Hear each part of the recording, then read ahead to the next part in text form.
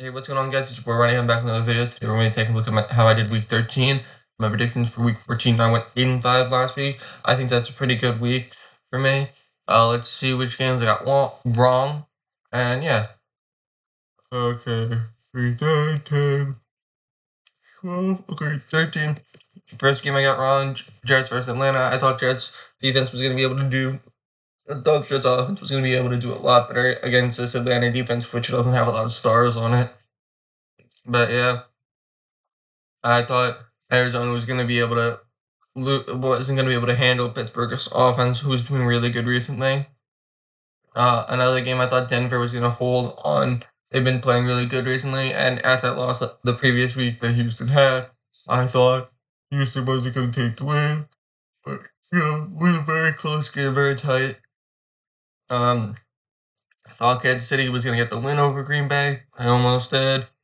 Some missed calls. Jacksonville versus Cincinnati. I think maybe if Trevor didn't get injured, this game could have been different.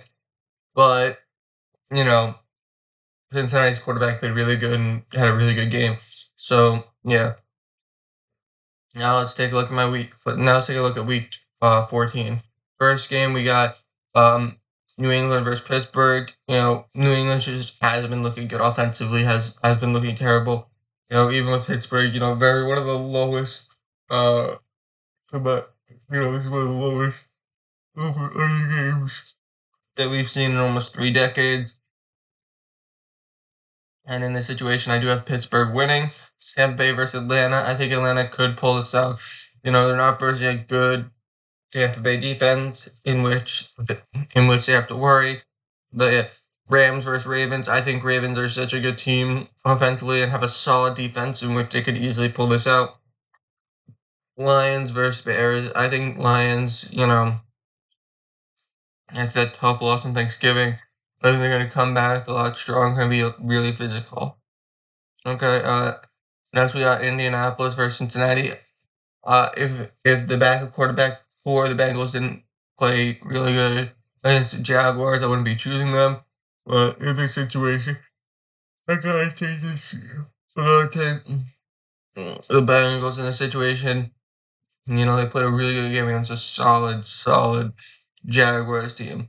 Now let's take a look at Jacksonville versus Cleveland. I think Cleveland's gonna take this with Joe Flacco being, I would have to say a Ravens legend.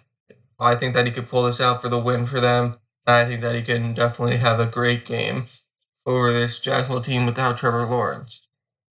And we're going to take a look at Carolina versus New Orleans. I think New Orleans is going to win. Carolina has been looking good recently. I think they're a young team that needs to develop a lot more. Houston versus versus New York. I have Houston winning.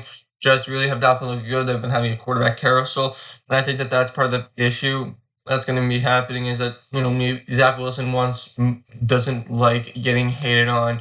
He hasn't had time sitting behind somebody to develop, which could be part of the problem.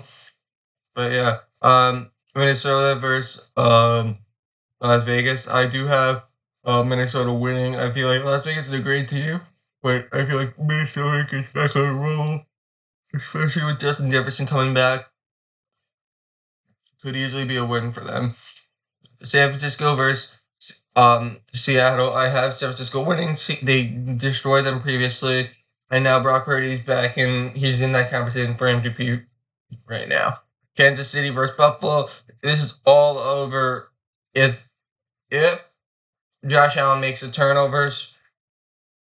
It's going to be Kansas City's game. If he's able to hold on to the ball, it could go Buffalo's way. But right now, in my opinion, it's more favored in Kansas City's way, and I think that that's a great play. Denver versus Chargers. Right now, I have Denver winning. I don't think that the Chargers are playing that good, but even though Russell Wilson is turning over the ball a lot and not playing good football, he's still a top quarterback, and the winner of this game is probably going to get the wild card spot in the AFC.